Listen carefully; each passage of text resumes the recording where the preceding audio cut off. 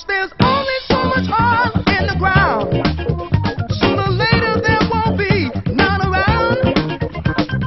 Alternate sources of power must be found, 'cause there's only so much oil in the ground.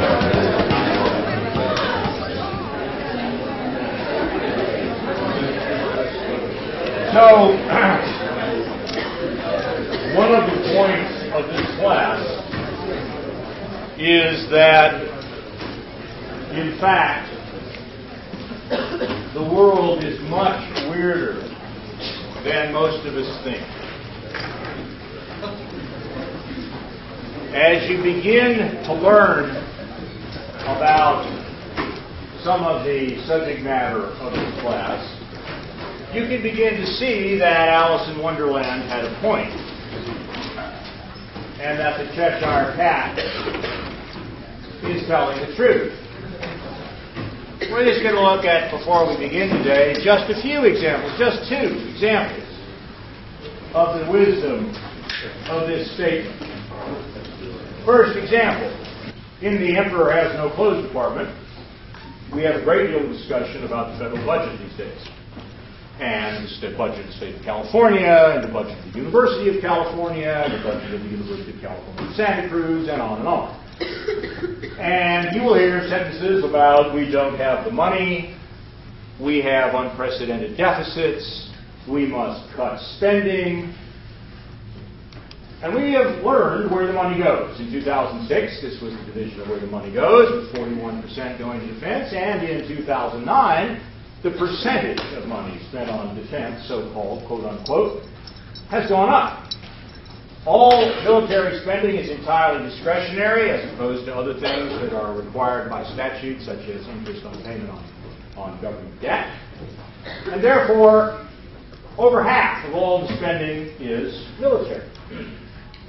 Recently, interesting Freudian slip there in the first line, in typing, $708 billion in defense spending. That includes $159 billion for the ongoing operations in Afghanistan, Iraq, and Pakistan, as well as an additional $33 billion. We spent $741 billion, which is a 3.4% increase from the last fiscal year. We have some ideas about where this might come from in terms of the Iron Triangle. And here's something I think that sums it all up, for me, rather well. Recently, the General Accounting Office has found that cost overruns, we're not talking about spending, but cost overruns. What does that mean? That means a contractor gets a contract to build a weapon system. That contractor then makes a pledge about the amount of money that it will cost, and then it turns out it costs a little more than that. And since these contracts are typically cost plus, that is, your profits are based on your costs, you can see the incentives to economize are perhaps not as strong as they might be. But look at this cost overruns, $296 billion. Just cost overruns. That's very interesting to compare, a number to compare. Okay. By the way, one last thing. Pentagon spending today is 70%, 70% larger than it was in 2001. So the kinds of events that we're talking about in this class have had a massive impact, not only for the people of the region, not only for U.S. servicemen and women, not only for, but also for the spending patterns in the United States, the consequent economic consequences. These things have vast ripple effects that go throughout the political economy of this country, this state, and the world as a whole. Here's an interesting comparison with that $296 billion. This is the entire budget of the United States Department of Energy. We are talking over here an entire budget, notice that it has come down, an entire budget of $25 billion. Now, that's actually deceptive. We're actually spending less. But even if you take the whole budget, that's an order of magnitude, that is, divided by 10, an order of magnitude less than the sum of cost overruns in the Pentagon. Interesting to note. But we should actually, that's an underestimate of the disproportionate spending, because this green portion here, if you read the little here, is so-called defense. What's that? The Department of Energy spends a big chunk of its budget on nuclear warheads for the Pentagon. So you have to subtract that. You can see pretty clearly that the opportunity costs here are very large. We've known about this for a very long time. This is not news. I am not saying anything new. In fact, when I was younger than you are now, there was a president of the United States who said exactly this. Dwight David Eisenhower, in his farewell address, simply pointed out the obvious opportunity cost of this kind of spending. Nevertheless, as Hannah Arendt said, nothing which was being done or nothing which is being done, no matter how stupid, no matter how many people knew and foretold the consequences, could be undone or prevented, or at least so it seems so far.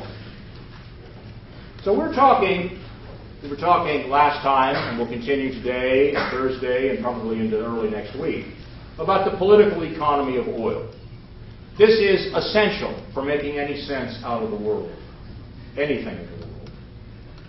Two basic modes of analysis. We're first developing a set of analytical tools, which could be of interest in and of themselves, but are really more useful for having useful analytical perspectives that we can then use to make sense out of the history of the international oil business. And that's what we're doing.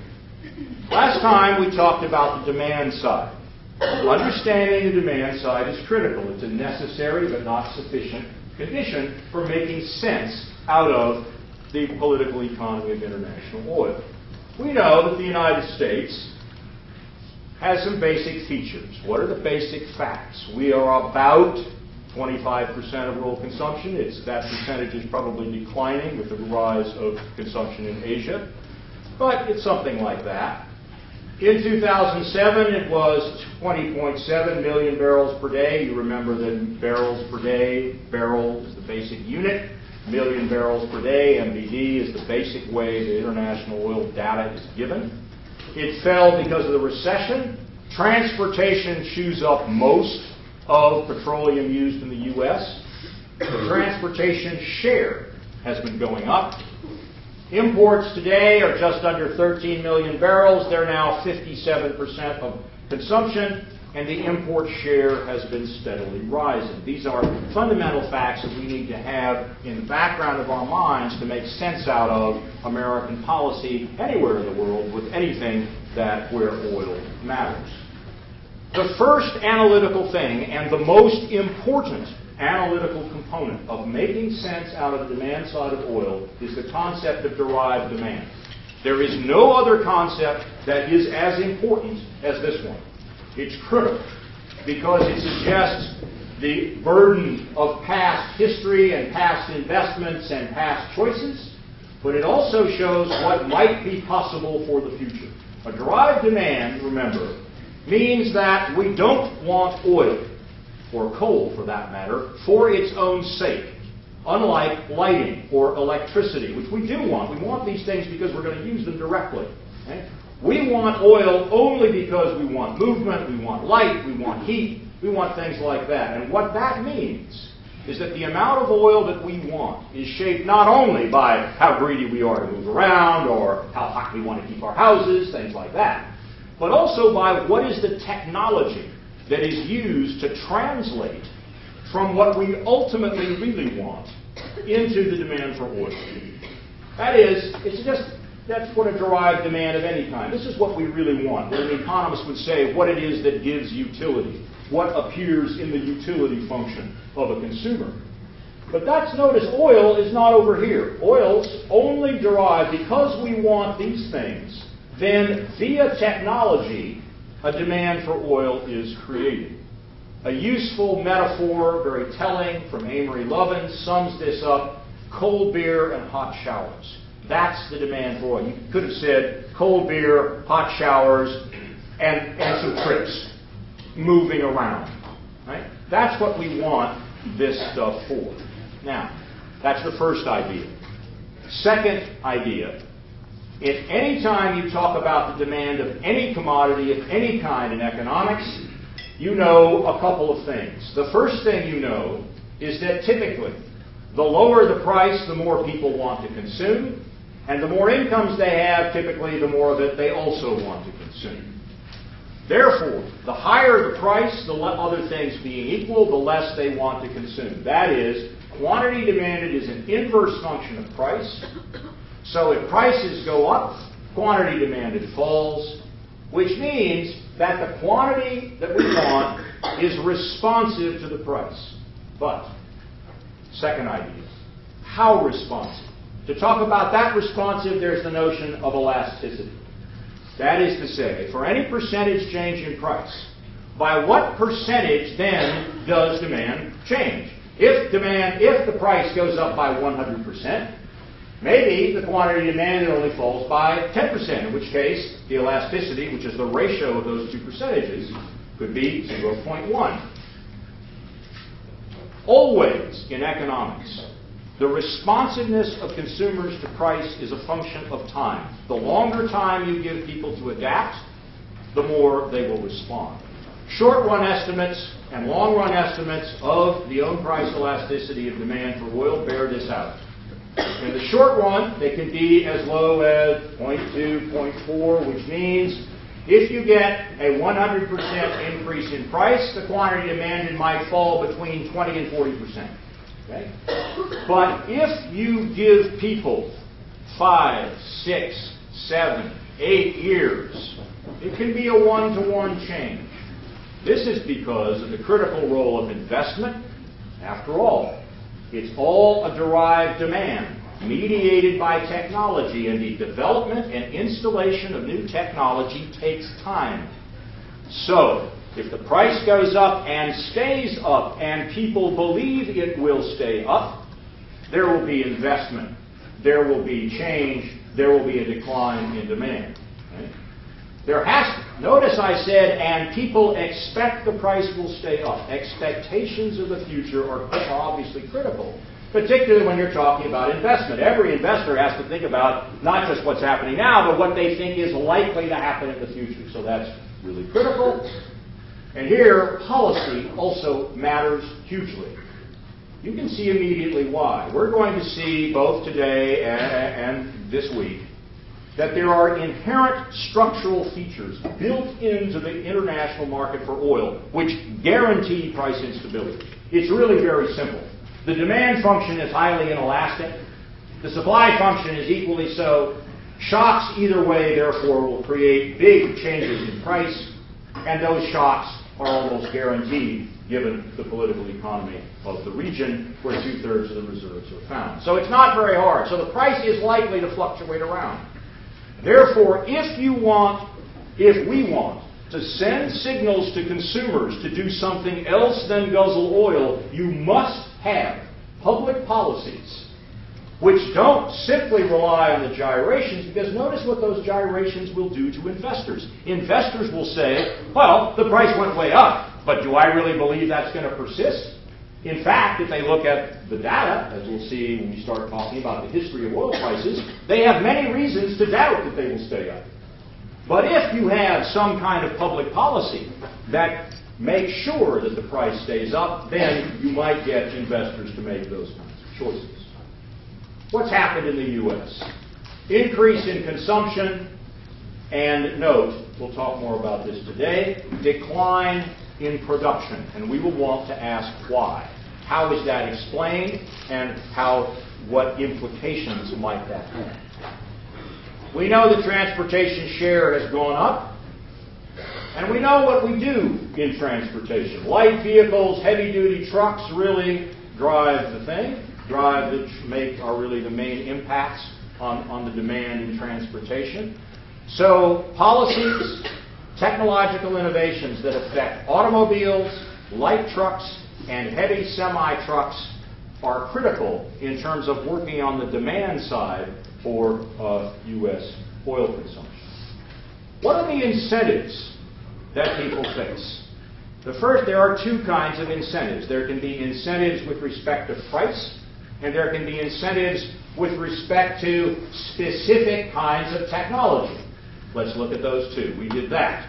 We said if we look at prices, that consumers pay, which is the end of the graph, around the world in relatively rich countries and some other not so rich countries, we can see that since the price of crude oil, which is the blue, is determined in a global market, which once you get to the stage of trading of oil is highly competitive, which means that with a few small variations for transportation costs, the price of crude oil is the same everywhere in the world. And that's what is reflected here. Slight differences, but very little. But consumers pay very different prices around the world because, unlike Americans, shown down here in the second to the last bar, they pay much higher taxes for their petroleum. In terms of quantity regulations, since transportation is such a big deal, I mean, think about it this way. If transportation chews up about 2/3 of all of this, of all of the oil in the country, and if light cars and trucks are at least half of that, we're talking fully 1/3 of all the demand of oil in the U.S. is the result of cars.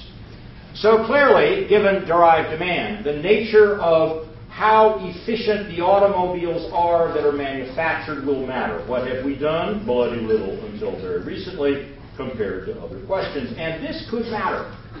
Projections show that increasing the efficiency of cars, along with getting us to each person not to drive so much, could have a major consequence. But so far, so little. So far, we have done relatively little about this, and as a result, today, net imports are more than half of what we consume. Now, some people then jump from there to say, well, okay, now we're done. We can end Environmental Studies 144, we can all go home, you know. Tuesday and Thursday mornings are nice times. You can be outside, maybe, if the weather gets better. So we can quit, because now we know the sense in which we shed blood for oil. If we're importing all this, and it's all in the Persian Gulf, well then, that's why we're bombing. This is way too simple, and it's easy to see why. In fact, we get about 12% of our total consumption from the Persian Gulf countries. So it isn't just that we are buying so much oil from them. It has to do with more complicated dynamics of the state and of the international oil business. That's what we need to think about. In fact, here's a useful, most of our oil, nearly half of it, comes from our neighbors in Canada, Mexico, and from the Venezuelans. That makes a lot of sense. Transportation costs are lower that way. And yes, we do get some of it, but we don't get most of the total consumption of oil from the Persian Gulf. The rise of import share is not difficult to explain. As long as consumption goes up and production, shown by this bellish-shaped curve, goes down, not surprising that imports, shown here, has been going up.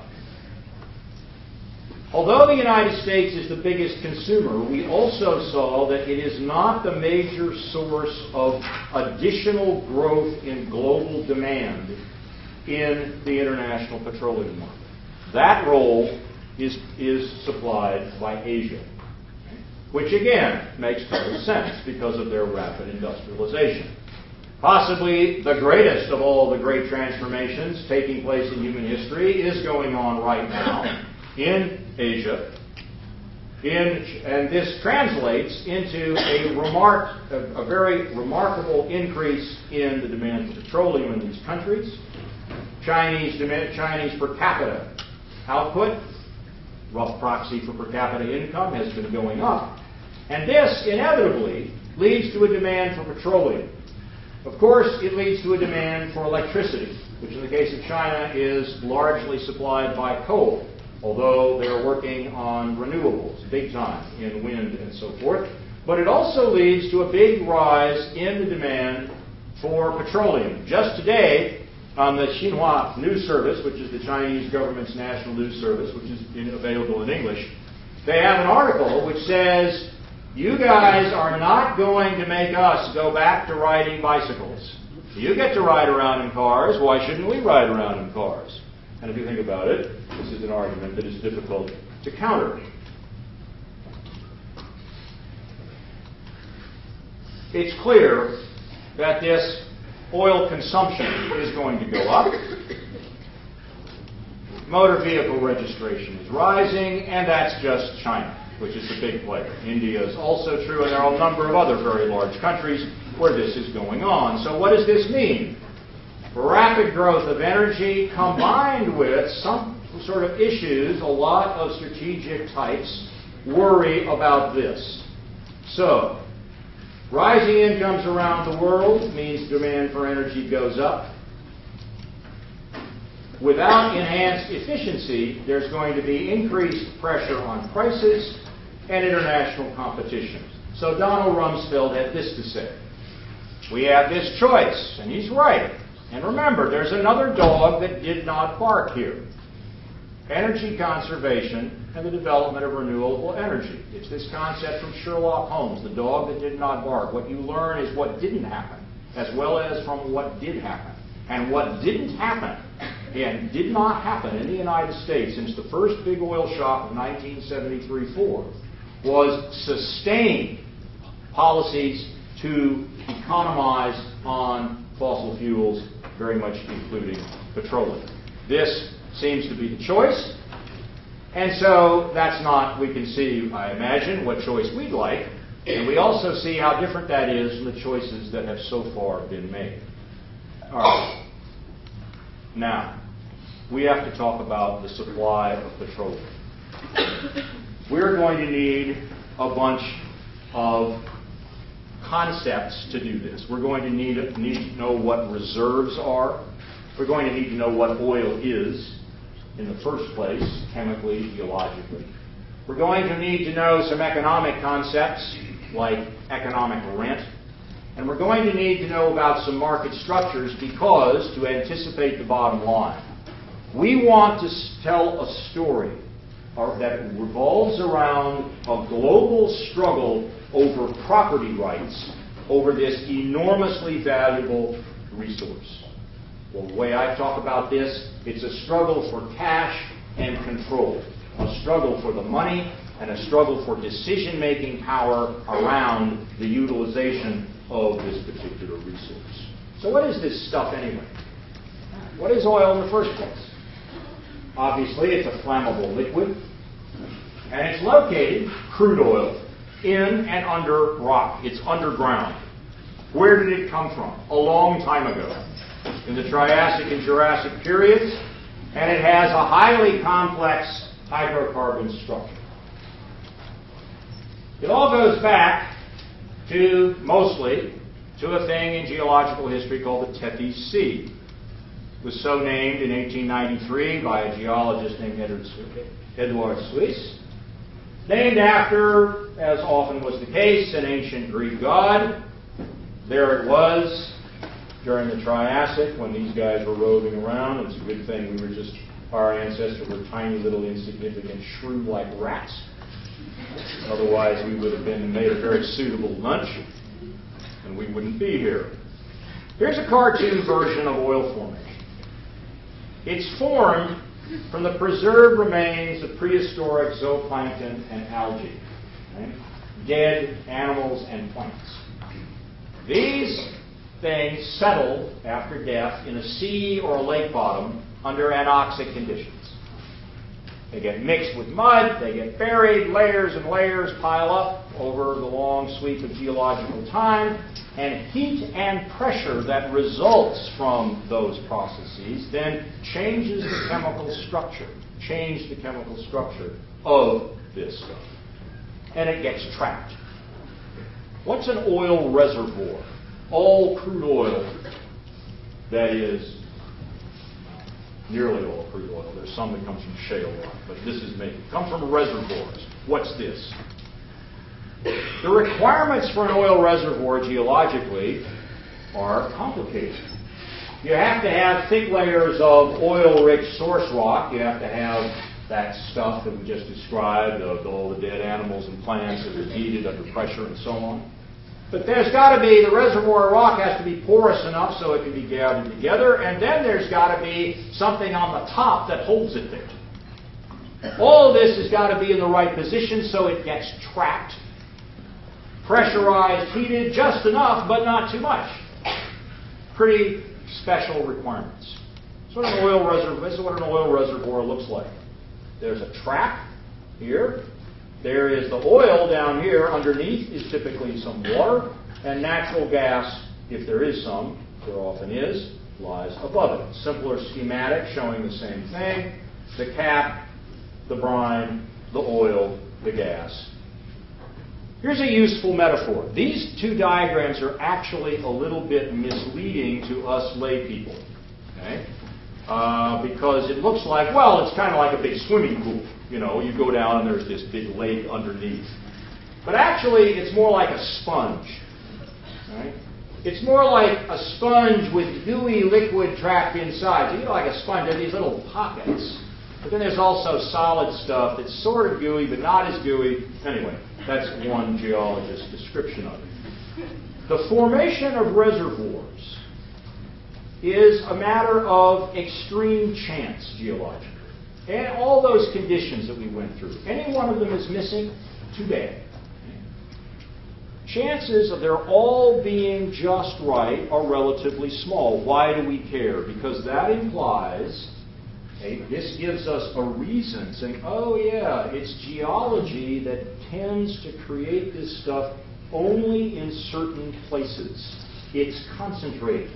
This is a contingent phenomenon of Earth history. It's just the way it was. And we can go on from there. Not only is oil of any sort only found in certain places, but the concentration of oil in the Persian Gulf is even more special. This famous geologist, Kenneth Davis, uses this, who wrote this book, Beyond Oil, has this kind of metaphor. It's sort of like, you know, for you Angelinos know that, you know, people drive up and down I-5, going back and forth between the Bay Area and LA, and sometimes there are accidents, and often, most of the time, there are no accidents. Every now and then there is an accident, but it usually involves a car or two. And every once in a great while, in the fog, under bad conditions, you get one of those giant pileups. That, he said, is the equivalent of what happened in the Middle East, in the Persian Gulf. It's a giant three-wave pileup. All these conditions just happen to be just right. It's just the way luck is. What is this stuff chemically? Well, it's mostly carbon and hydrogen, hence the name hydrocarbon. They're typically referred to as hydrocarbons. There are other elements in smaller amounts. Sulfur is a particularly troublesome element because the higher the percentage of sulfur, I mean, sulfur is not nice when you burn it. It creates acute pollution. So oil that has relatively low sulfur content even has a name. It's called sweet crude. And this matters because consumers, particularly in places like Europe, where in the 1960s they were very concerned to switch over from coal burning, which was mingling with fog in places like London and creating huge pollution. They didn't want to then substitute oil that had a lot of sulfur in it, and we'll see that European demand for sweet crude, which just happened to be found abundantly in the country of Libya, helps to explain some of the dynamics that are critical in a fundamental revolution in the property rights over oil. So here's just another example. All of these details matter. They matter to the kind of story about who gets what and who gets killed and why they try to do it and what are the consequences of their trying to do it. All of this stuff matters. So here's this complex hydrocarbon stew. And the they vary from these relatively short molecules to these hugely long kinds of molecules. Two examples that everybody knows about, octane on the left, propane on the right, are just two examples. This is very complicated. So these different fields then, as I've already suggested, have, first of all, they're specialized. Most places in the world don't have them at all. When they do have them, they have very particular characteristics. They range in their quality and so forth. So we need to bear that in mind. And so it's just this little thumbnail sketch, and apologies to earth scientists and geologists for this utter cartoon history. If my late father, who was a geologist, were alive, I'm sure he would be laughing hysterically at what I just did. But anyway, there it is. First thing to understand, the nature of oil itself, the geologic basis for its concentration, and the variations in quality of the stuff. Second thing to understand, the production process itself. How does this stuff get from the ground, formed long ago in geologic time, to then, via the mechanism of derived demand, be consumed by consumers? First stage, exploration and discovery. Obviously, you have to find the stuff. Second stage, you then have to produce it. You have to pump it out of the ground. You have to refine it, and each of these, then you have to market it. And each of these, the second, third, and fourth stage, are mediated by transportation. Here's a useful picture that shows you how it works. You have to find the stuff and then pump it. Then it has to be transported to refineries, which then has to be transported to marketing so that consumers can use it. In talking about, for example, the dynamics of the history of the international oil business, we will see that one critical component, one way to tell this story, is that it is a constant struggle by certain agents, specifically by certain multinational corporations first, and then later nation states, to get a form of monopoly power in this process, because you can make even more money than you can normally if you can create that monopoly power. So we will see there is going to be this struggle about the creation and then the erosion of what economists call cartels. A cartel being, not, as opposed to a monopoly, which is a single firm, a cartel is a group of firms that remain independent but come up with some kind of a deal, and much hinges on the kind of the deal, and can they enforce the deal, and do they know what the other side is doing in the deal, but trying to make a deal to act like a monopolist to make even more money. And we will see that it will matter, that the different stages at which stage is relatively more vulnerable to cartel attack than the others. Notice another thing about this diagram. Exploring and producing oil, especially exploration, is not cheap. We'll talk about production in a minute. Refineries are, as you know, if you've ever driven by one, very large, very complicated sets of machinery. And marketing networks also require extensive numbers of sites. So what? So what? All of this requires investment. And investment takes time. So the oil business, the economics of the oil business, is fundamentally characterized by leads and lags. Another source, inherent source, built-in source of price instability. If you get an increase in the price and you say, oh, well, look, this means we need less of this stuff, or we have a surge in demand, it will take you time to build the refineries, to lay down the pipelines in order to get this stuff and to increase the marketing outlets. So on both the demand and the supply side of the market, there are inherent built-in features that generate price instability. Let's talk about each of the, I'm going to talk next about each of these production stages in turn. First, crude oil exploration and discovery. This is, to put it mildly, a very, very risky business. I mean, that follows in the geology. You don't know where it is. Geologists know a lot about the Earth's crust, but the Earth's crust is very large. And particularly, if technological change over time only gradually allows them to look deeper and deeper in the Earth's crust, it's highly risky.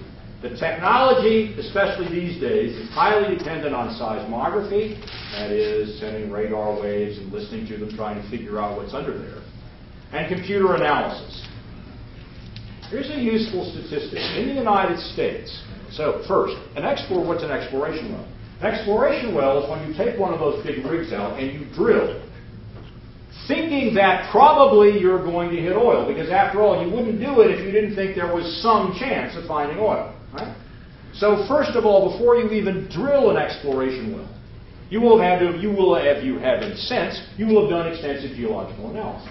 But even then, notice, only 1% of them in the United States found oil, and the United States is one of the best mapped geologies in the world. Okay? Not that there isn't more to do, there always is. But compared to other parts of the world, it's the best mapped place. So, It's been compared to finding needles in haystacks. Here's a high-resolution seismic section, 3,000 meters below the Gulf of Mexico. This is little oil thing. So those schematic diagrams that are useful to kind of get the basic ideas can be very deceptive. These things are very small and very hard to do. So it's very risky. And when the price of oil goes through the roof, lots and lots of people flock to try, who have the skills, flock in to try to look for oil. This happened in Texas and the Southwest and in California in the 1970s. People rushed in, lots of geologists, lots of engineers went in trying to find it. Some of them got really rich, most of them didn't. And then the bottom fell out of prices for reasons we'll talk about in a little while. Not today, but in subsequent lectures. And then they were left. So this is a risky business. Typically, but not exclusively, very large companies don't like to embrace highly risky activities. Now, oil is a partial exception.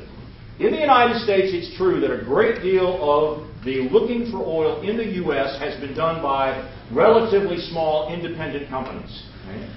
But that has been changing over time, as in order to look for oil, you require more and more complex technology, which is more and more expensive, which then has led to more and more investment by the part of the large companies. Okay, so it's expensive to find it, but once you find it, what happens? And this is a critical point. Once you've found it, and you drill the well, and yes, the oil is there, what's to do? Nothing except run the pump.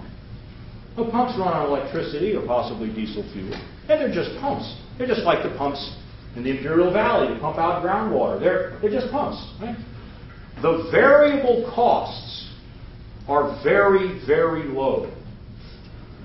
Once you've found oil, the costs of production are likely to be low, and we will see that this fact generates massive economic rent in this business, which in turn will have all kinds of consequences, since we humans are a very greedy primate.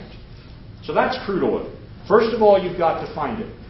And notice, to find it requires technology. Now, flip back and think, yeah, but I know that a lot of this stuff comes from the Middle East. And I know that the great transformation in the Middle East has only just begun fairly recently, not like the Europeans where it started before. And I know there was this huge disparity then in the technological capacity of the Europeans and of the people of the Middle East. And that was true with respect to military. Never fear, for we have got the Gatling gun, which they have not. And just as it was true in the military, so also was it true in geology and in the getting oil. So unsurprisingly, finding oil in the Middle East was initially not done by locals. It was done by the folks with skills who just happened to be folks associated with various European powers who had various designs of their own on the region. So from the very beginning, built into the nature of this commodity are sources of conflict between nations and between peoples around this stuff. So the costs are minimal. Then you've got to refine it. What's this about? Here's an example. Very large thing. Think of this as a giant kitchen. Or maybe better, an enormous still. You know? Like the whiskey stills that the folks in Appalachia used to make during Prohibition. Great big things to cook liquids. And to boil them, and then you want to capture the stuff that boils off, so they're covered with pipes and all that kind of stuff. What's going on here? Basically, the chemistry, again, very complex in detail, but the basic idea is fairly straightforward. Different molecular chains gasify at different temperatures. We've seen that there are lots of differences in the quality of oil and different kinds of oils and different kinds of products that people want, ranging all the way from highly volatile things that you can use in jet fuel to much less volatile stuff, to put it mildly, that you use to spread on roads to make asphalt. Okay? And there's everything in between. So you have to cook this stuff in the ground and draw off this different stuff in order to do this. You can look at this on ERES. It's more detail about the inverse relationship between viscosity, volatility, and things like that. And the bottom line for us is, then this is one of the two aspects, supply and demand, that determine what's actually in, quote unquote, a barrel of oil. Well, we've talked a little bit about this in terms of demand. It depends on final demand patterns, and that's true. But it also depends on the nature of the oil itself. Okay? Because the kinds of products you can get is in part determined by the length of the number of the different kinds of molecules that are found in it, and so on. Varies with the chemical composition, refining efficiency, and patterns of final demand. Here's an example. Here are two refineries from different kinds of crude oil. Here's a so-called very heavy crude. You'll hear this kind of term in the oil business all the time. What heavy crude means is it's an oil that has a high percentage of very long molecules in it that therefore is typically better used, unless you want to cook it a long time, for siphoning off stuff that you can use as asphalt and stuff like that. All the way down to light, which is much more useful for other kinds of things. So you get these different product yields from these different kinds of distillations. On average, the U.S. looks like this.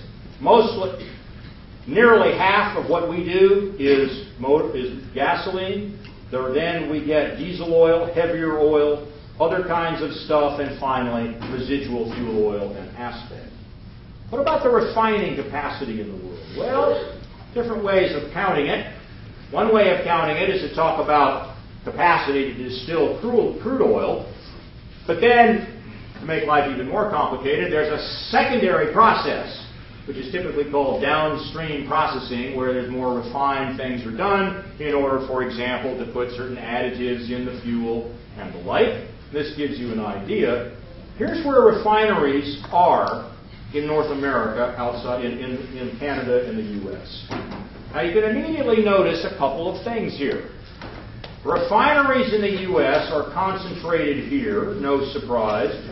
And notice also, even in this area where there's a lot of oil by the U.S., they're concentrated along the coast.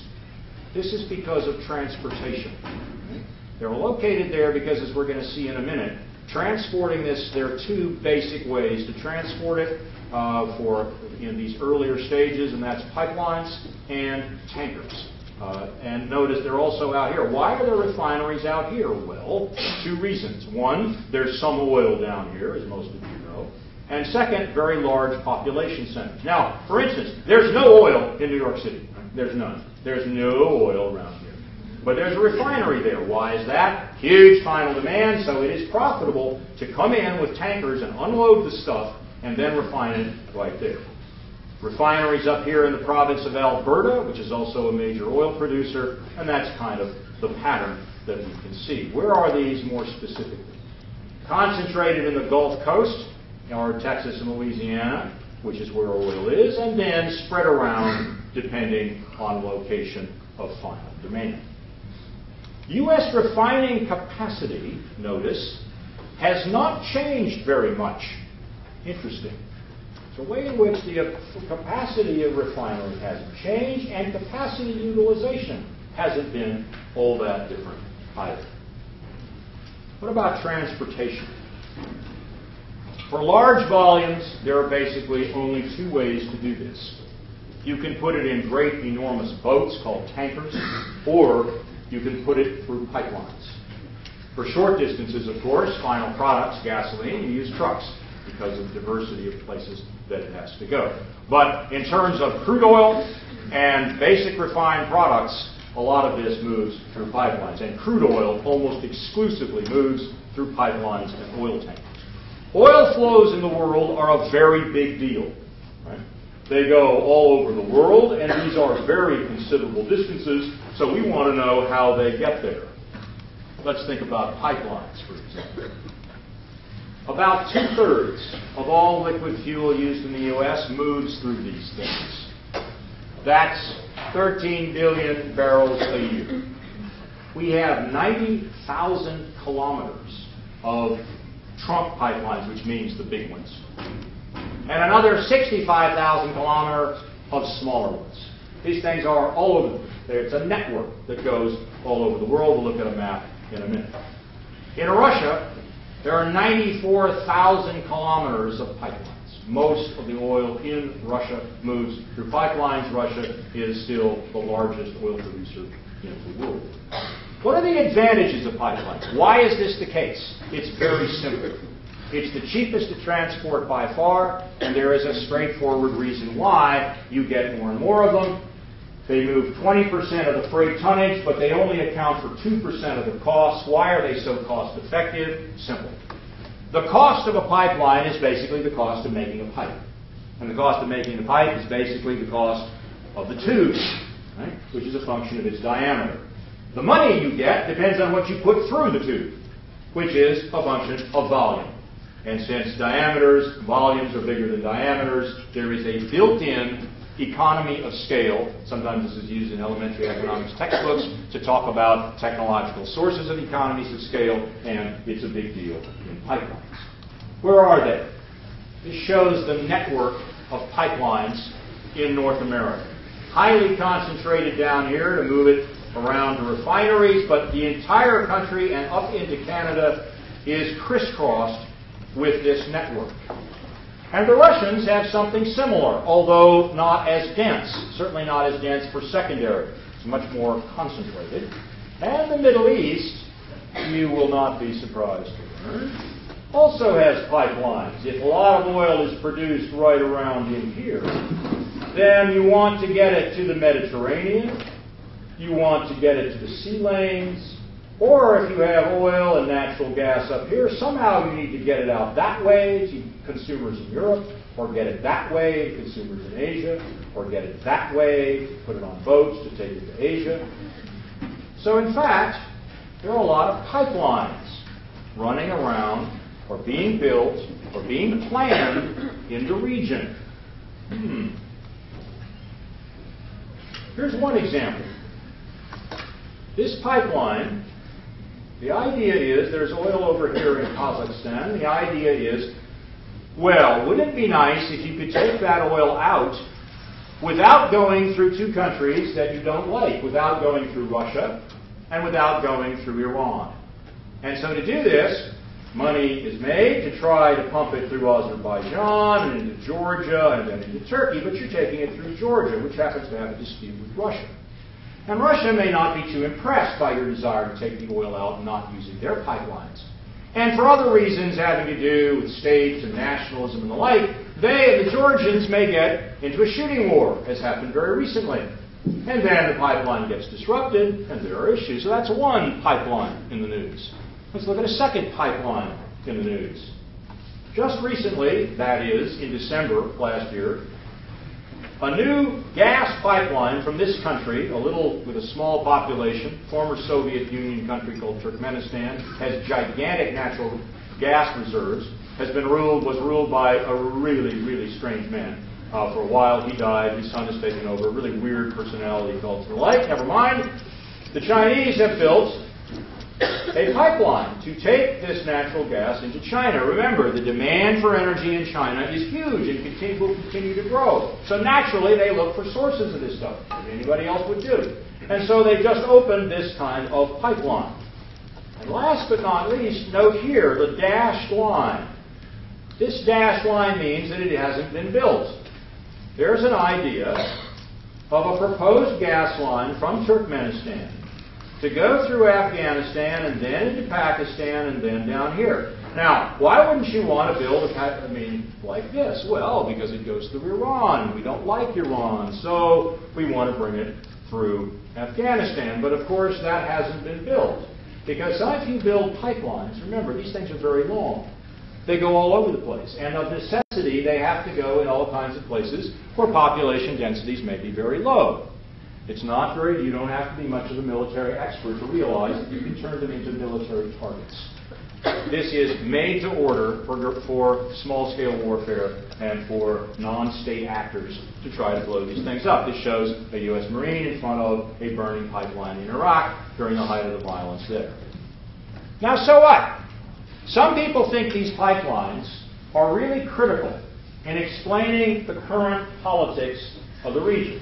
People like who? This guy. His name is Mr. Craig Murray, He's currently the rector of Dundee University of Dundee in Scotland.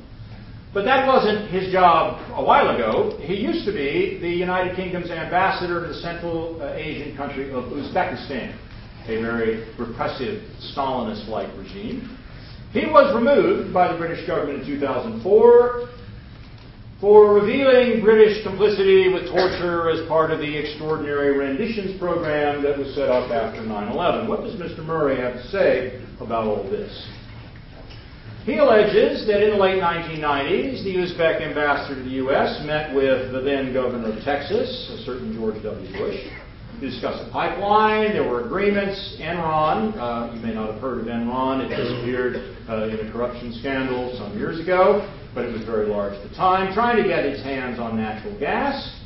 And there was a oil company, which has since been absorbed by other companies, was working on developing this pipeline, and the consultant was a man named Hamid Karzai, who is currently the president of Afghanistan. So this guy says, you know, if you look at the deployment of U.S. forces, positioned to guard, his opinion is it's about the money, it's about the oil, it's about the pipelines, it's not about anything else. Now, it's true that if you look where U.S. troops are stationed and where the violence, it's the red, and we're typically down here, although we have some folks up in the north. And yes, it's true that along the line of this pipeline there's a lot of violence and a lot of American soldiers, but you want to beware of the kind of post hoc propter hoc fallacy, after which, because of which. Maybe this has something to do with it. But how much does it have to do with it? And this is the challenge throughout this class of thinking about in what sense we shed blood for oil. What is the specific linkage between oil and violence? This is something that has to be thought about very carefully. There are many possibilities, but getting the specifics down and being able to defend those specifics against skeptics who would say, well, yeah, but they can get the oil lots of other ways, and they can do it this way, or what about something else? Why this particular decision requires an extended defense. Let's talk about oil tankers. These are big things. 2/3 of Saudi oil, for example, is moved through tankers. These things are extremely large, as I'll illustrate in a moment. After 1956, again, because of political developments which then impacted the geography of transportation, which affected costs, which then led to an economic response, you get an increase in the size of tankers. When the Suez Canal was closed for 8 years, again as a result of the Middle Eastern War, this gave further incentives for extremely large boats. And these huge boats now transport about 1/3 of all the oil in the world. Now, environmentalists should care about this a lot. Why? Supertankers.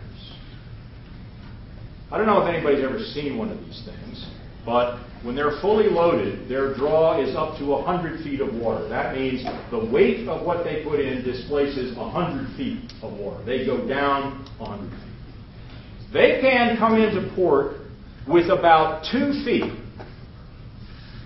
separating their bottom from the bottom of the harbor. Because they're so large, if they're at cruising speed, stopping them can take up to 3 miles. Think of big trucks putting on the brakes. It's just simple physics. It takes them longer to brake. How do they do this? They have to kick their engines into full reverse, which means if you try to brake a big tanker, it's very hard to steer, right? That's why they always tell you, if you're in a skid, right, you don't slam on the brakes, maybe, and you maybe give it a little bit of gas, because when you're going forward, there is more control. The same thing, with some changes, is true with boats. So they're very, very difficult to steer. What do they look like? Basically, they look like this. There's a fuel tank that runs the thing, it's an engine. And there's a bridge, this is where all the sailors are and where the captain is. There's nothing up here, it's just empty space. And then they have these great big oil tanks. And then there's a hull underneath it. How big are they?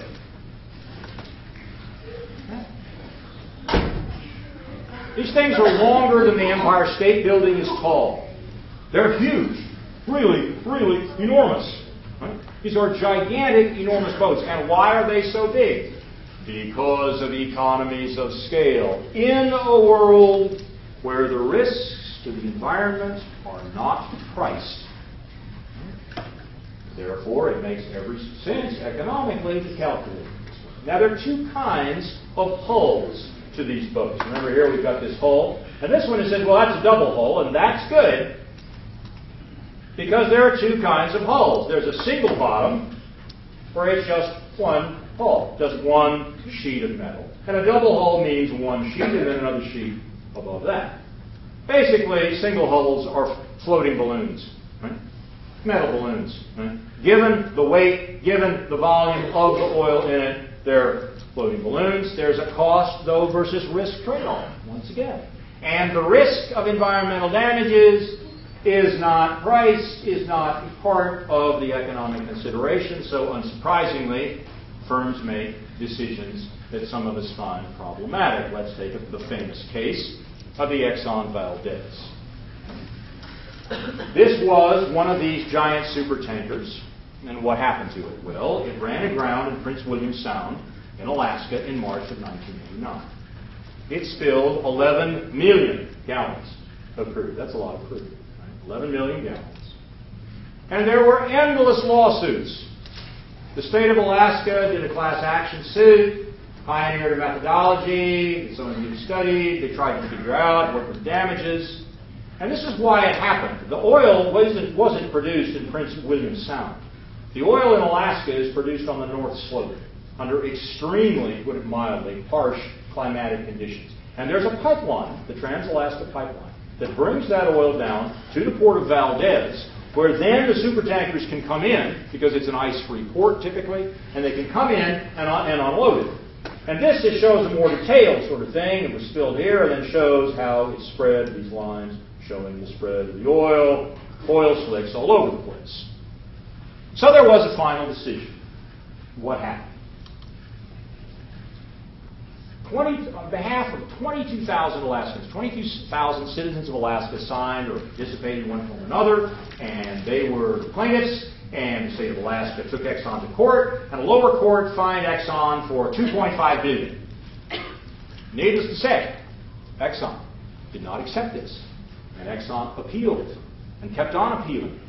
Now, appeals of this sort have two functions. The first function is to exhaust the opposition, because Exxon, as you will see in a while, has deeper pockets than anybody else. They are, by most accounts, the largest or the second largest corporation in the United States. So they have extremely deep pockets. So you can exhaust the opposition. But the other reason is that they know perfectly well that over the last 30 years, of the kinds of things we talked about as we looked at American nationalism, the nature of the courts themselves has become more and more and more and more favorable to corporate interests, as you just saw in that article that I emailed you, the URL, about the recent Supreme Court case, that corporations can spend any amount of money in elections they want, no problem. I mean, my colleague Paul Ludbeck has what I think is a very good suggestion. I think all this is very inefficient in economic terms. And if we're going to auction things off, why don't we just put up senatorial races on eBay? You know, just put them up on eBay, put them up someplace like that, and just sell them off directly. You know, it's easy to show in economics would be a more efficient auction mechanism, but never mind.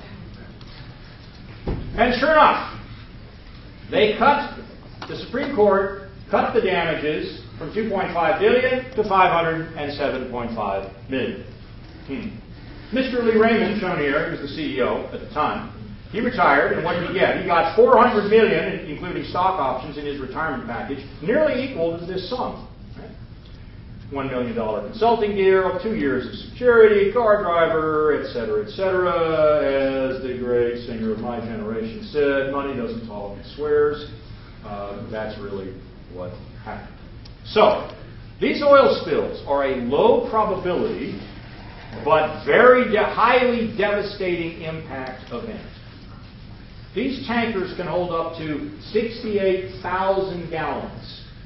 These are the bigger ones. In other words, there are lots of tankers out there that are 6 times bigger than the Exxon Valdez.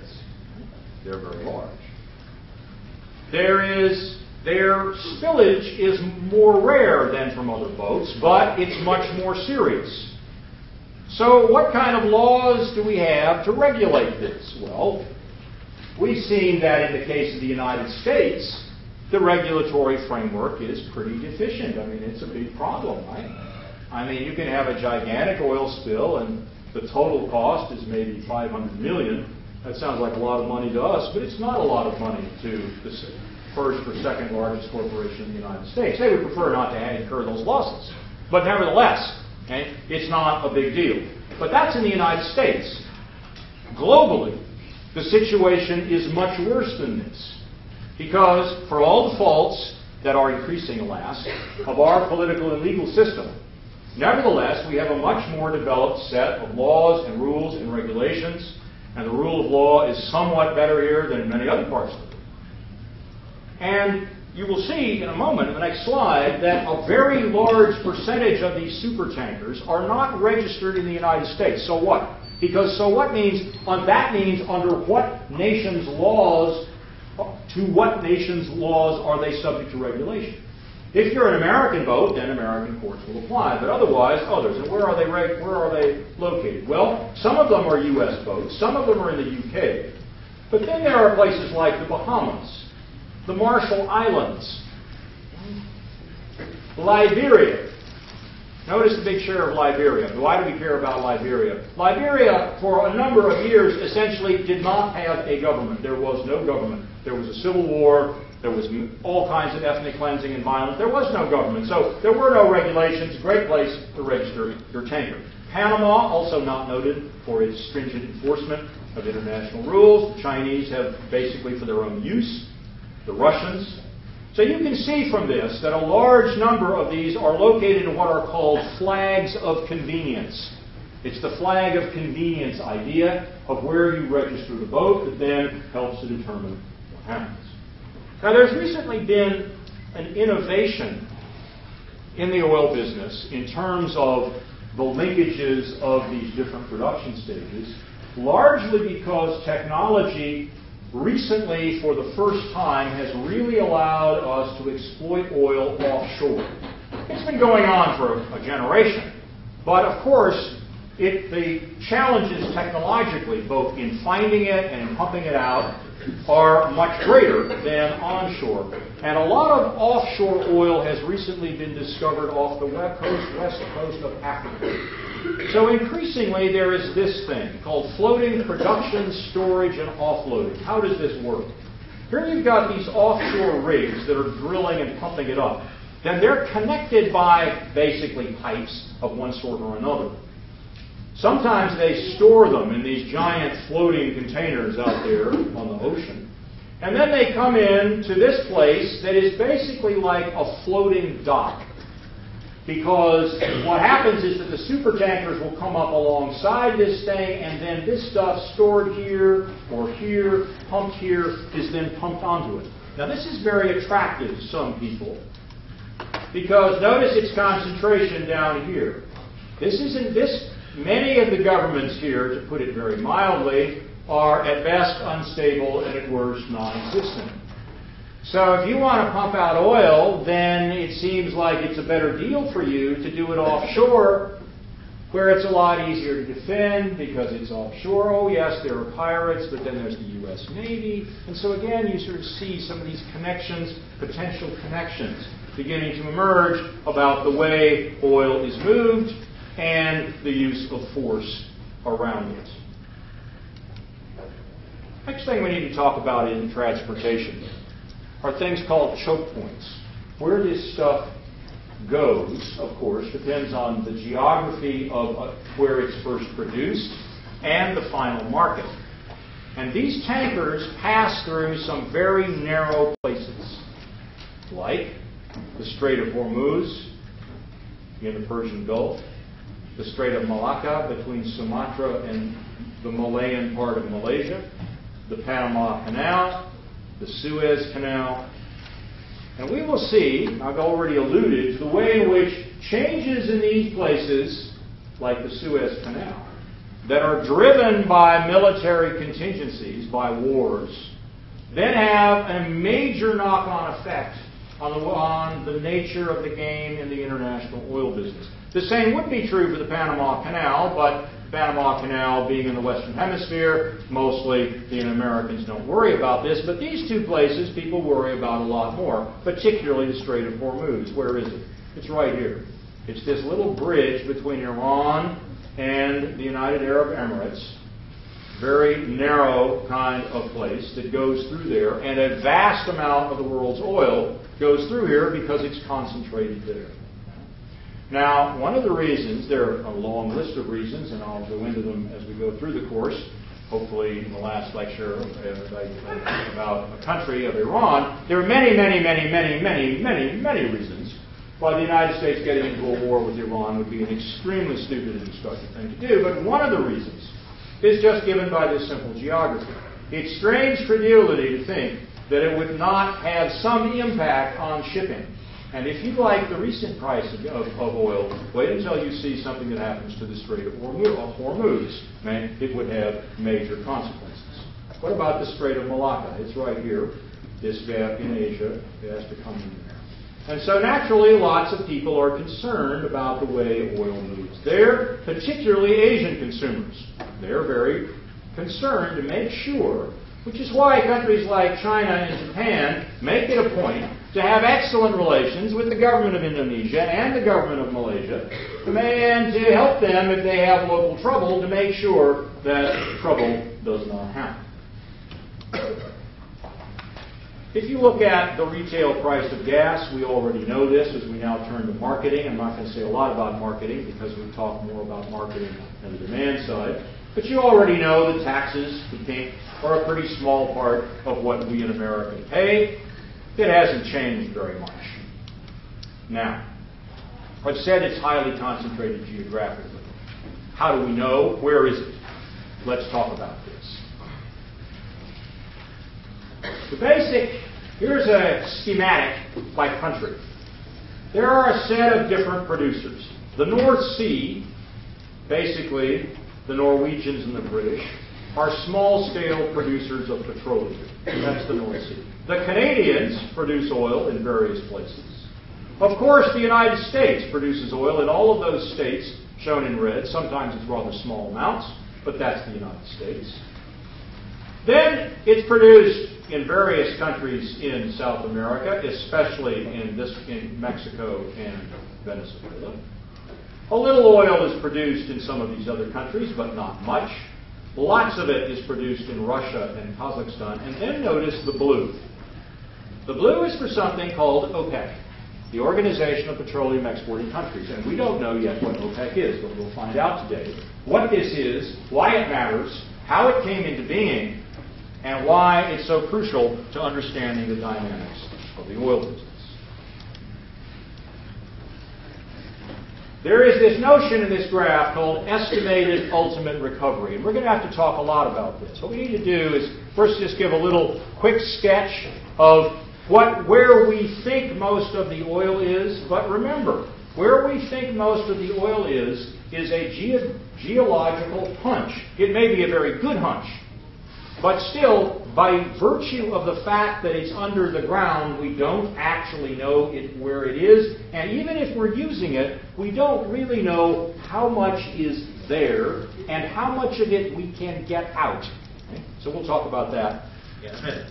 There is a concept of proven oil reserves. We don't know yet what reserves are. We're going to talk about that in just a second, because it's the critical category that is used to talk about how much oil there is out there in the world. I sort of like this map that takes countries and scales them not by their geographic extent, but by the amount of oil they have. Just notice this. Here's Saudi Arabia, Iraq, Kuwait, Iran, and the United Arab Emirates. These five really dwarf most other people. Now, Russia may be the biggest producer, but people are not at all sure that it has the greatest reserves. Here's a pie graph. And so, one way to think about this is maybe two-thirds, people argue about this a lot. Anywhere from half to two-thirds of the reserves in the world are in the Middle East, which has a somewhat elastic definition. And here are the notice this, Saudi Arabia. We're going to see in this class that it is quite impossible to understand anything at all about the international oil business without understanding something about Saudi Arabia. You can't do it, and this is why. Because of the size of its reserves, and we will see another reason why this is the case. Again, another guess from a European management consultancy firm that tries to say, well, again, Middle East, about 2/3 of all the reserves. Just looking at the Persian Gulf, notice the following. This is a somewhat lower estimate of their total reserves. And notice reserves exceed their production by quite a lot. Notice especially, for future reference, the far right, excess production capacity. This will be crucial in terms of understanding the dynamics of price. Why do we care so much?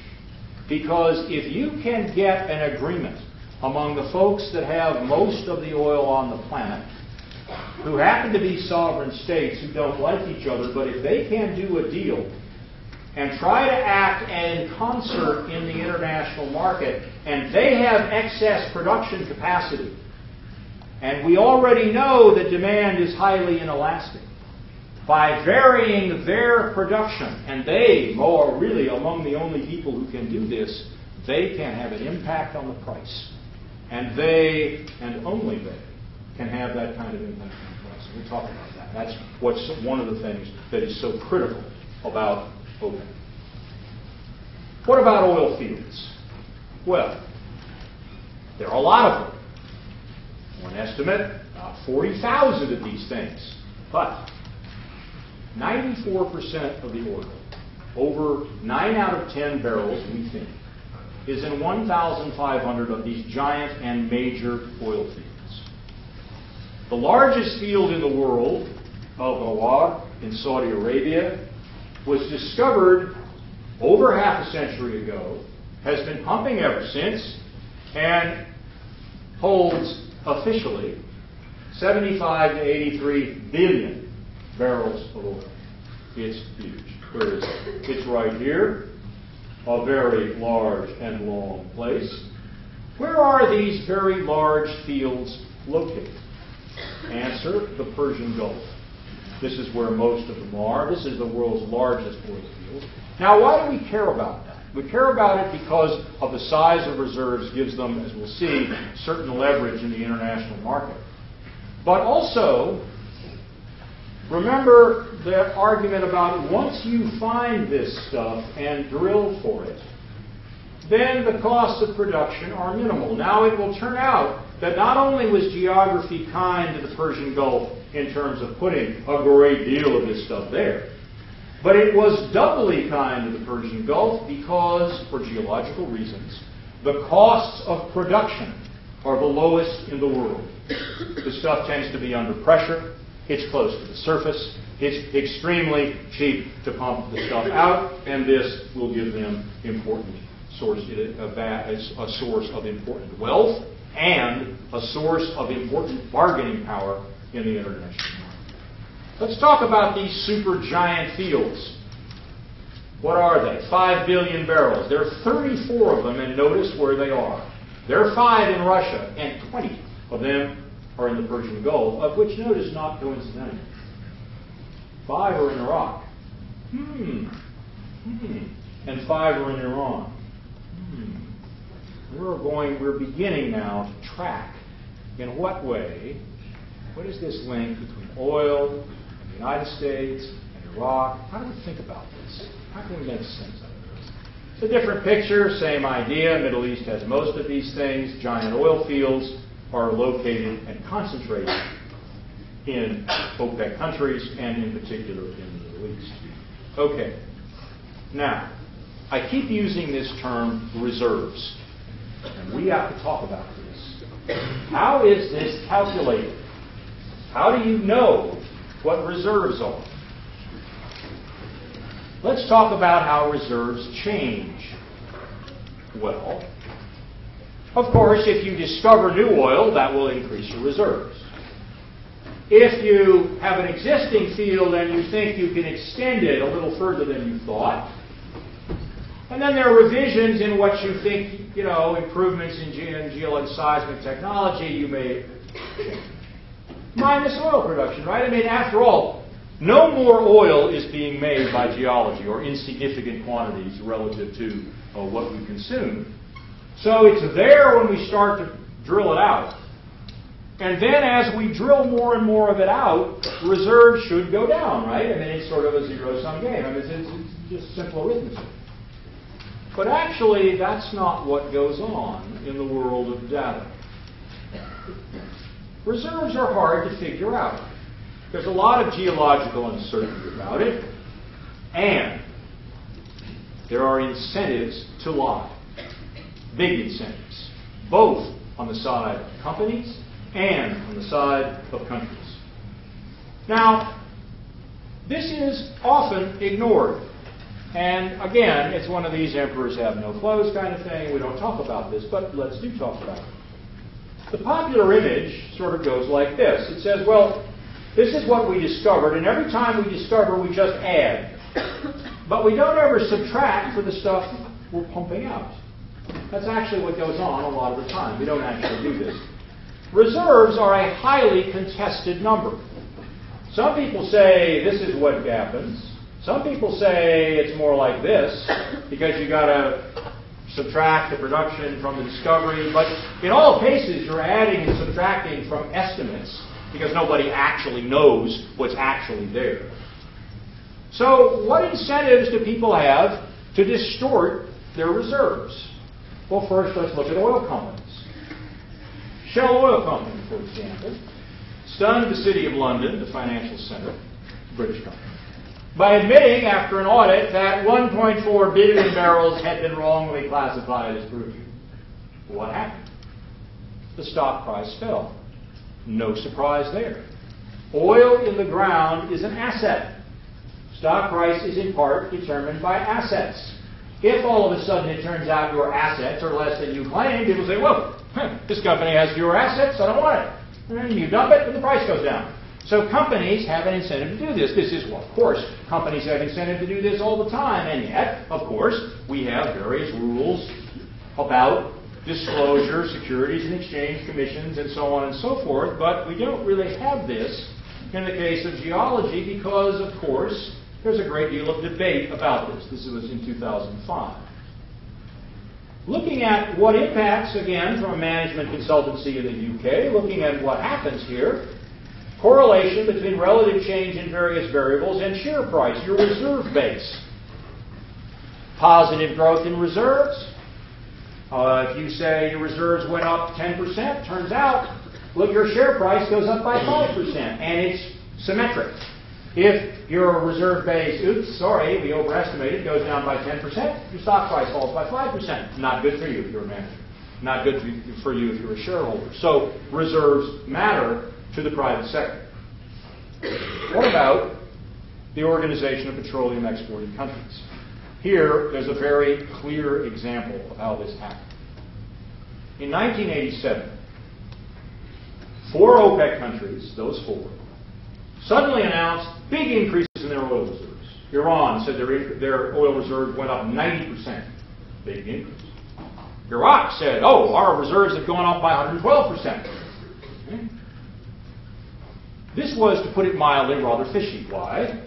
Because at the time, these countries were locked in a brutal war, very similar to World War I, with trench warfare, with Scud missiles hitting each other's cities, with about 1 million casualties summed on both sides. So you'd say these were relatively poor countries. So where did they get the money to go exploring for this stuff? And who was actually doing this exploring? And it turns out, well, no actual foreign firms were actually doing it. And so it looked very suspicious. It was largely thought that they made it up. And why did they do that?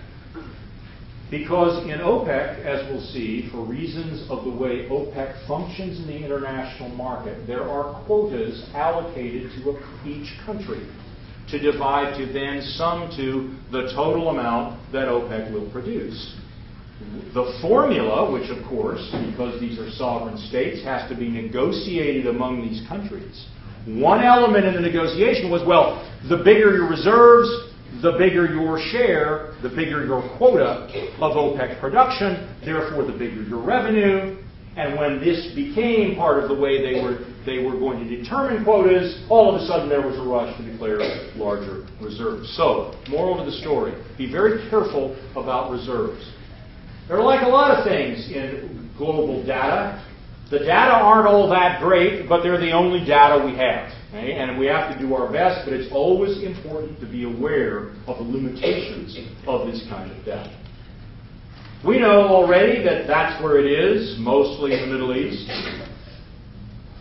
Gives you a sense of, here shows this suspicious rise, right? All of a sudden, OPEC changes the rules and boing, up it goes. You think, that's pretty suspicious. We're not sure we really believe this. OPEC's share is large. The reserves are concentrated. Here they are again, Middle East. So we know right away we're beginning to get these elements of instability and elements of conflict. We have this resource that is geographically concentrated. It tends to be concentrated particularly in a region of the world which has come late to the Great Transformation, but which is undergoing it now, and which has historically had very difficult relations with Europeans and then later Americans. We know that those Europeans also and Americans were among the first people involved in creating the oil business in the first place because of the requirements of a high degree of technology. And we also know that this has shifted over time as the international balance of power has shifted around, as the big game of nations has been going on, with oil lacing all the way through it, and the Middle East is a very big deal in the whole picture. Basically, oil in the Middle East, there are some minor players like the Algerians and the Libyans, but the big three are really the big four are the Saudis, the Iranians, the Iraqis, the Kuwaitis, and the United Arab Emirates. Notice that the Saudis, the Iraqis, the Iranians, and the Kuwaitis have been at the center of major political violence for quite a long time, at least 20 years. Okay? We want to see how that's connected to the oil business. African reserves are growing. And one of the reasons, remember we had that graphic about all the bases the United States had and these things called sinks, these command and control ideas, the areas of responsibility of the Pentagon. And very recently an Africa Command has been created. One of the reasons that many analysts think the Africa Command has been created is given by this diagram, the rising amount of oil being found in Africa. Europe's a little odd because it's mostly the Soviet Union, then it falls apart, and inside the Soviet Union is mostly Russia. Nice little graph with a map that gives you a sense. The Persian Gulf is the big one. Now, how much oil is left? What we want to do is turn to a debate. A debate about, it's called the peak oil debate. Now notice from the beginning, I would just caution, this is an area, there are many others, but this is an area where dogmatism is most inappropriate. You already know that the answer to this question is nobody knows. Nobody knows. I mean, why? Well, because we don't know how much there is in the first place. We've already seen that in the case of reserves, in the case of estimates. So the truth is, we don't actually know. But of course, this never stops experts from getting into debates. And we want to talk about this debate just as a guide to the peak oil debate.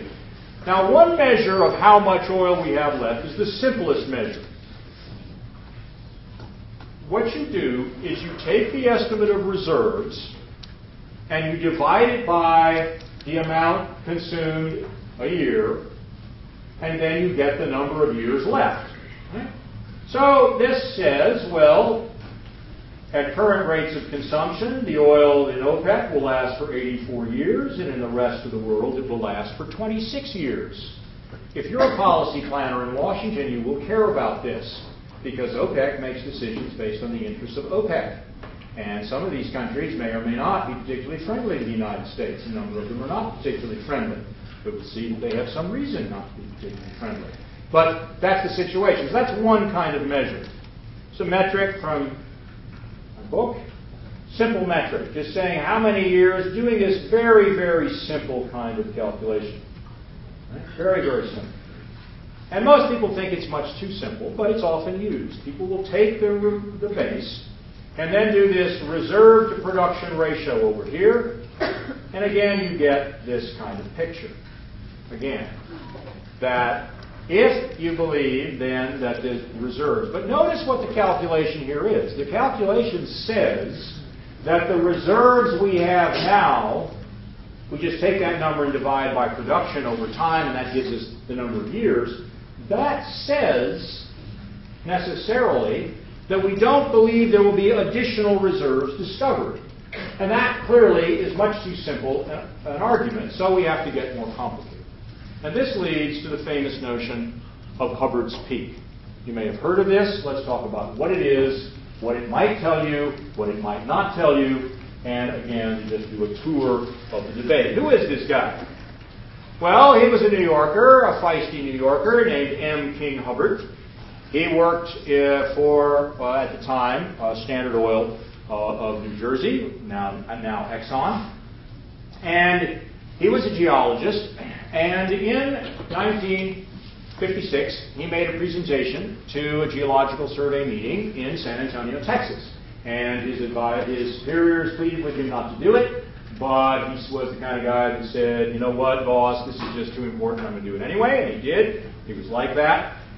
And this was his argument. He said, well, if you look at an individual well, an individual field, and they had lots of data about this because these are U.S. producers, you would see that there would be this dramatic increase in production, and then it would fall. And he argued that production peaked when about half of the total oil in a reservoir was used up. So that's what an individual well would look like. It might be kind of flat and then go down. It might go up and then be flat and come way down quickly. It might be different. But if you then take all these individual wells and sum them up, then you got a picture of oil production in the United States, he argued. So what he argued was that it would look like this. So when half was produced, then you would begin to get this decline. So what was he basically doing methodologically? Like population biologists, he made the not unreasonable assumptions that initial exponential growth rates were not sustainable. You could not go on indefinitely. He showed that once the rate slowed down, you could predict where it would stop altogether. But he assumed this bell-shaped curve. Okay? Didn't actually demonstrate it with data, but it made a strong case for it. And then he said, the total amount of oil extracted parallels oil discovery, but of course with a lag. And that's what he said. This is in 1956. Now, when he said this in 1956, as I said, his bosses were not pleased. People laughed at him, and they said, no, he's crazy, who knows, he drinks too much, he's just a generally strange guy. But look at what happened to U.S. oil production. Here's Hubbard, talking back here. Right? So, this was the experience in the U.S. until he wrote. And then it continued to increase, and then, with a blip here for discoveries in Alaska and the North Slope, doesn't look too different from what he was talking about, particularly when you get rid of Alaska and just look at the lower 48. It does indeed bear some similarities to Hubbard's kind of curve. Now, here are a couple slides from an advocate of this, hence the term peak oil. That's where the peak is. The peak is, the idea is that this is what is the kind of typical pattern of oil production out of a given well, and then when you sum those wells out of a given country or region or whatever you're talking about. And he argued that it has this peak-like shape. It has sort of like a bell curve. It goes up and then it goes down like that. Now, an advocate of this peak oil, a man named Jack Zagar, has this kind of graph where he talks about it. He says, well, look here. Look at these green things, these green bars. What are these? These are discoveries in the U.S. in the 1930s, as we'll see when I talk about the history of the international oil business. There were a huge set of discoveries, late 20s, in the 1930s, in East Texas, Oklahoma, and that region of the country. That's where the Texas oil business really came from. Very large discoveries. Okay? And then oil production goes up. And notice that there are some discoveries, but they trail off. Peak discovery, 1930. Peak production, 41 years later.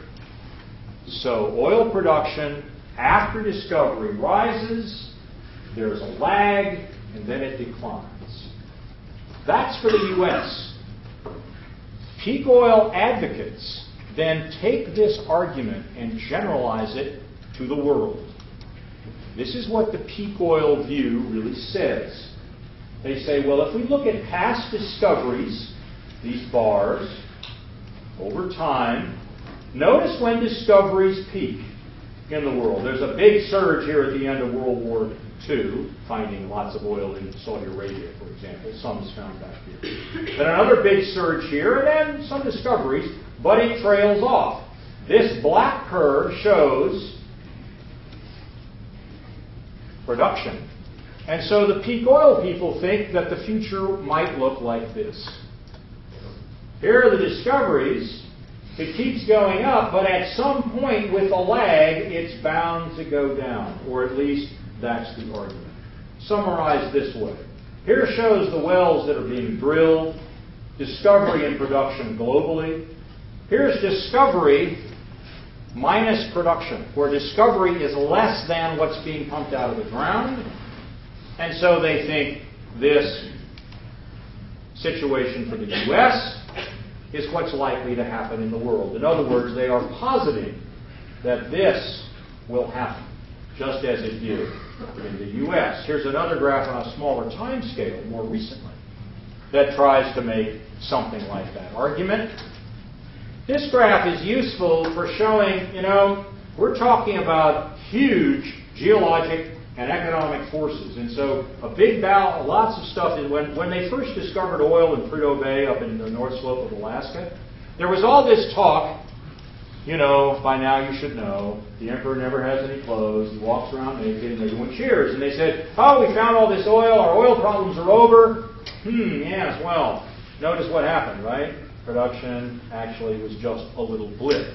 When people talk to you about, oh, we'll solve our oil problems by drilling offshore in the U.S. is going to be less significant than Prudhoe Bay, almost certainly, and maybe not. But even if it is as big, notice it doesn't have a huge impact. So that's the peak oil argument. Needless to say, this argument doesn't go without rebuttals. There's a rejoinder. And the counter-arguments are various. Here's one counter-argument.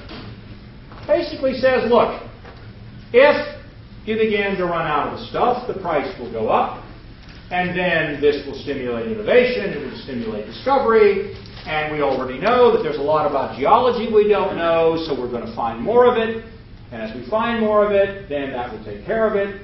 Sometimes they say maybe there'll be some technological change on the demand side, so that's the market will take care of it. Then they say, and here historically they have some justification for saying this, that there have been other times in modern history when people have talked about variously the world or the United States running out of oil. At the end of World War I, for example, there was a kind of a panic about all of a sudden we were running out of oil. The economic historian Alan Olmsted at Davis has written about this. There was this kind of panic about this, but it didn't actually prove to be real. And so on and so forth. In the 1970s, there was a lot of talk about how that's the reason the oil prices are going up. It's not market dynamics. We're running out of oil. And that, too, didn't prove to be so. Critics also say, look, there are leads and lags here. Maybe the reason for the slowing down in production has to do with decisions that were made in the past. Notice what we're seeing globally. In the last 10 years or so, there hasn't been much change. Well, as we'll see later, from 1986 to 1998, the price of oil was very low. And perhaps maybe then, given that the price was low, very few investments were made, which then with a lag translates into very little additional production. So maybe there's a non-geologic but rather an economic explanation for some of this data. And indeed, maybe there are other reasons why these investments weren't made. Maybe some of these reasons have to do with politics and with nations that have a lot of oil not wanting to let foreigners look for it and things of that nature. Institutional barriers to investment, they would argue, may be part of the picture. Here's a graph that is at least consistent with that argument. This red line in economics, all you ever care about is real. You never care about nominal unless you're a macroeconomist talking about inflation. This is controlled for inflation, and there hasn't been a great deal of additional investment. It's relatively flat, which then might be what we want to look for rather than geology to explain it. Needless to say, however, peak oilers are not having any of this. They say, look, what about the 1980s, early 80s? There were very high prices, unprecedentedly high prices until a couple of years ago, and that didn't last as long. And yet, despite that, there was very little discovery. Huge rents. As we'll see, the incentives to find oil have always been large. The price is much less important than you think. And there have been gigantic improvements in technology, just huge in terms of seismography and in terms of computer analysis. And yet, despite these enormous changes, relative to the magnitude of those changes, the amount of new oil that's been found doesn't seem so great. And then they said, look, since when do economists not believe in diminishing returns? It is an interesting feature that geologists split on the peak oil question, as far as I can tell. But most of the peak oil advocates tend to be geologists, and certainly most economists don't like it. So it's a geologist versus economist. That's too simple. But there is some of this, and so the rejoinder is, look, you economists believe in diminishing returns everywhere else, so how about not here? So they say, lower 48, look, all of these good things were available in the U.S. Perfect conditions in terms of technology, in terms of legal structure, and yet, nevertheless, it wasn't found. Well, the skeptics say, yeah, but the stuff already discovered will rise. Nobody knows the total amount, so we can't actually calculate Hubbert's curve to begin with. And higher prices will induce demand. So that's the debate. It goes back and forth and back and forth. Now, one question to ask is, does it matter? Because whatever the case, if we burn more of this stuff, this will accelerate global climate change. So there is, in a sense, in which the peak oil debate is fundamentally a sideshow. It's not nearly as important as this other one. But in politics, perceptions matter at least as much as realities, whatever that is. So, if decision makers happen to believe in peak oil, then they might behave in a certain way. If you were Richard Cheney, for example, and you seem to believe in peak oil, and you see soaring demand in Asia, you might think like this. This is a very simple view. It says rising demand combined with peak oil, whether real or perceived, could be something that then generates political pressure for oil wars.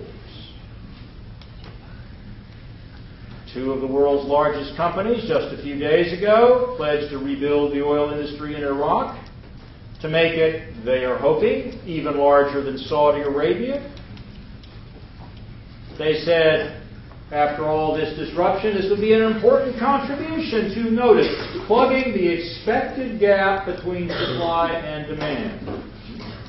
He thinks the gap is likely to be very large. Now that's suggestive, but again, beware of just because it happens afterwards, that's the causal explanation. Okay, we'll continue this next time.